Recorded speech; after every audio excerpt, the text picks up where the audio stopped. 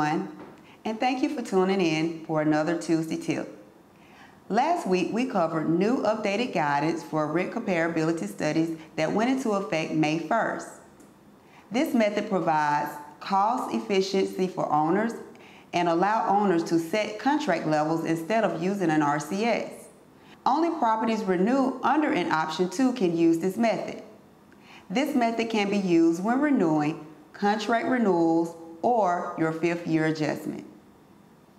This method allows owners to compare the proposed Section 8 rents to the small area FMRs.